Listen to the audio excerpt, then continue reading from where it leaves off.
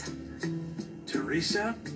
On whose forehead the sky begins. Like the scent on the bud of the flower. Teresa, the one with the soft heartbreak. And the cerulean blue stream on her sweet head. How beautiful. To you. Guys, good to have you here. This is Astrid. Thank you for logging on to my YouTube channel. So a quick review on the last episode on Law of the Heart. It started with Samuel and Astrid having a real quality time. Like I mentioned in the last episode, they noticed that they were good lovers of poetry, poems, and it was really a beautiful moment for them reciting poems. Like you would see the atmosphere, feel everything really beautiful. When I mean beautiful, it was breathtaking to see them in such. I think Samuel was also very happy. The thrills of the moment, the excitement of the moment, and also they were whining, like drinking wine. So it was beautiful, but I don't like what happened to her in the next sense. But let's get it. The next scene was now Julia, Camilo in Julia's parents' heart. He had already said in the last they already scheduled to have dinner with the family over the on that day. So they're having after the dinner, they're now conversing, talking about everything that had happened. Julia's father, like, man, he's straight to the point, nothing to even shade or cover about everything. So of course he was sure or certain that Camilo would definitely get out of prison, like, okay, maybe because he did not commit the crime. But what he wasn't certain about is or was if Camilo was truly ready for marriage. Like this time now they're talking about the relationship, like maybe the time they had to date wasn't long enough. So though Camilo tried to let him know he was ready, he knew what he wants, and you know those men. So even Julia was like, okay, that was a conversation for the both of them. But he said no, that he really needed to talk, but he still believes or he's certain that Camilo wasn't or isn't ready for marriage, and that before he makes any decision, he shouldn't be in a hurry to make any decision. Like, I know Camilo was a bit disappointed, but he said everything he had to say, and that was a very, very clear fact to him. But Camilo a bit, like, it's a bit, Julia and Christiana tried to side him a bit. Madam Julia, Maria Christiana rather tried to side him a bit. But honestly, Maria, you just have to pick a side. I don't know the side she's on. If she's on Pablo's side or Camilo's side, it can't be on both sides at this time. But yeah, Camilo eventually well, that he was sorry for everything that happened. So they are left alone. His father left. Maria left them. So it was left for the two of them. Time for him and Julia, to the one I'm calling her. Time for him and Camilo to talk. They were talking about everything. He knew everything that has happened, and he was truly sorry. Then he notices that she wasn't wearing her ring, asked her about it, and she said it was asked for his, and then it was in the mother's room. So they went there, they went to the room, they were talking.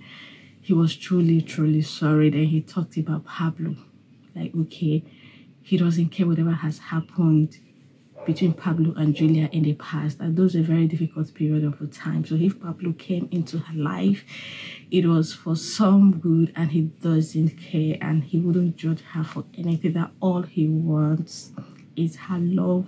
Like, I really don't know whose side to be on at this point, if to be on Pablo's side or to be on Camilo's side. But you could see that he was really, really sorry, and then reassures her of his love. Then the next scene was Himena and Pablo in Pablo's house. They're having dinner, so she sees this as an opportunity to talk to Pablo and ask for one more chance for them to get back together. But Pablo tells her they can never be there. It is over and over. She tries to know if Julian was the cause, if he was in love with her, blah. And anyway, Pablo tells her that no matter what she do, whether Julia or not Julia, that their love had ended. He had fallen out of love with her. So that was the reason he wasn't there for her. So she shouldn't blame it on Julia. She tried every means possible, and Baba's mind is made up that there would never be. Then, of course, Himena went home. She leaves Fedi. She went home, and then she's not feeling so happy. So again, Camilo, the scene of Camilo is shown. He's truly sorry for what had happened and reassures Julia of his love, and as he was going to see his parents in the farm if she would come, but she declined. So that's a very, very wrong signal for him at this point. So he's thinking all about that. Like, okay, I feel for him to some extent, but it is what it is. There was shit, and I don't know who eventually gets to pick the crown of the girl afterwards. So the next thing is Samuel and Astrid, they dance, they talk about so many things there. Like, honestly, even me watching from here, I thought she slept off, like she dozed off. Maybe she was a bit tipsy and dozed off, but surprisingly, that was her. She slept into her, like on the seat, she slept into her death, like she died that way. You can see the kind of surprise and trauma she had put Samuel into. So Samuel called Nicholas, who was having a good time partying, and let him know what had happened. So Nick gets to come and meet him. Nick gets to meet him. On his way to meet him, the next scene is Elucia's hearing, investigation and hearing.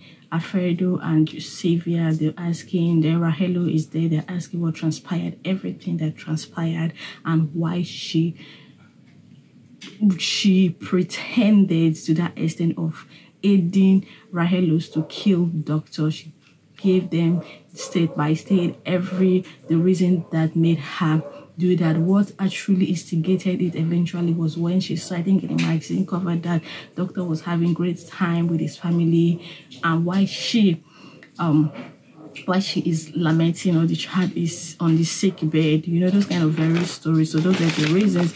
At the end of this was like an internal house hearing. So at the end of it, Sylvia feels pity for her to some extent, and would try as much as possible to be very, very liberal with her in the final hearing. So the next thing is the elderly home. They're praying for Astrid.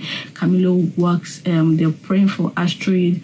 Nick gets to see his father, and then he asked him what truly transpired between them. He relates or narrates everything to him that happened. If that was it, like he was having a very good time, a good moment, and he did not do anything to endanger her life to any circumstances, but he's also as surprised as everybody that they were even trying to get along, and he was liking her so much for her life to have ended that with her. Like the way he said it, like she just left like that. Why? So he's in a very traumatized mood.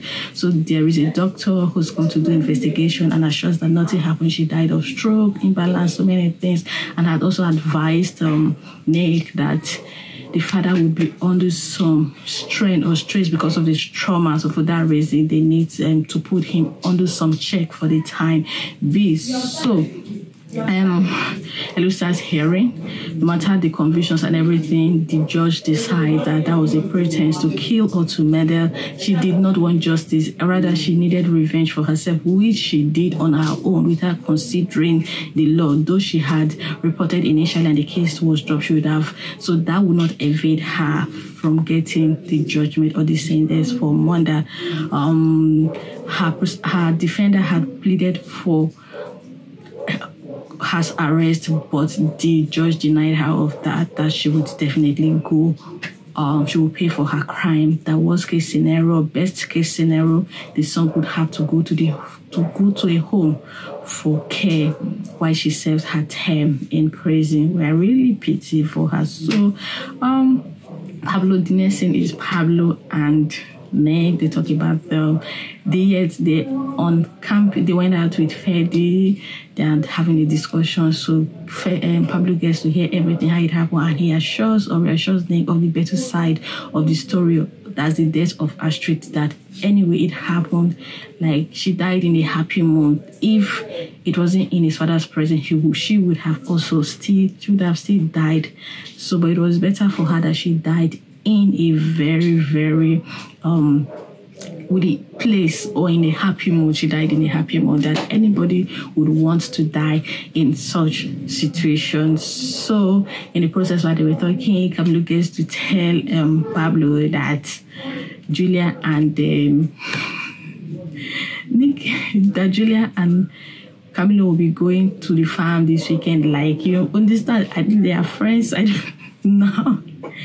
And Pablo is a bit jealous, so anything he now reassures or informs or tells that Julia is one special person in his life, that he's very certain or sure that this is the one for me, that he's never had such assurance in a very, very long time. But it's so unfortunate that things are going or happening this way. So the next one is Pablo take Freddie home.